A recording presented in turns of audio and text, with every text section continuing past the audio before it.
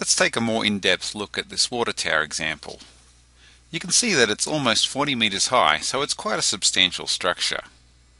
With SolidWorks Flow, it's incredibly easy for us to review the effect of the wind on it.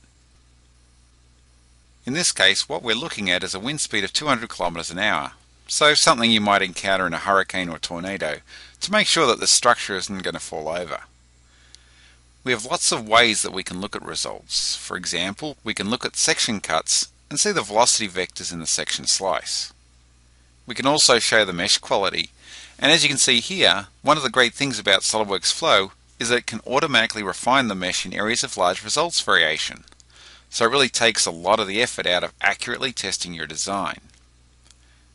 We have the ability to dynamically drag the section slice to see what's taking place at any location in the environment, which is incredibly powerful.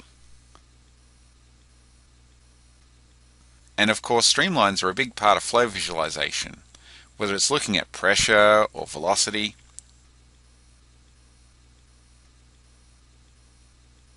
And let's show the surface plot on the tower as well.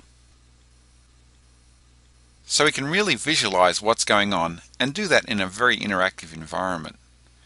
So if we zoom in, we can see vortices on both sides of the tower as the air passes around it.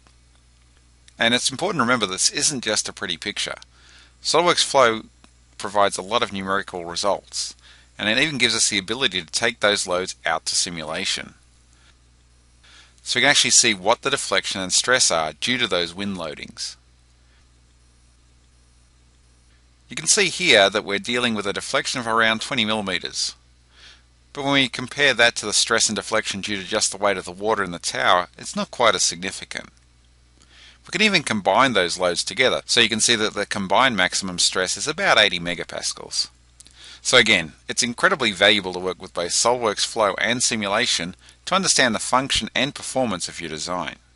To see in more detail how Flow Simulation can help you, please contact your reseller or visit solidworks.com.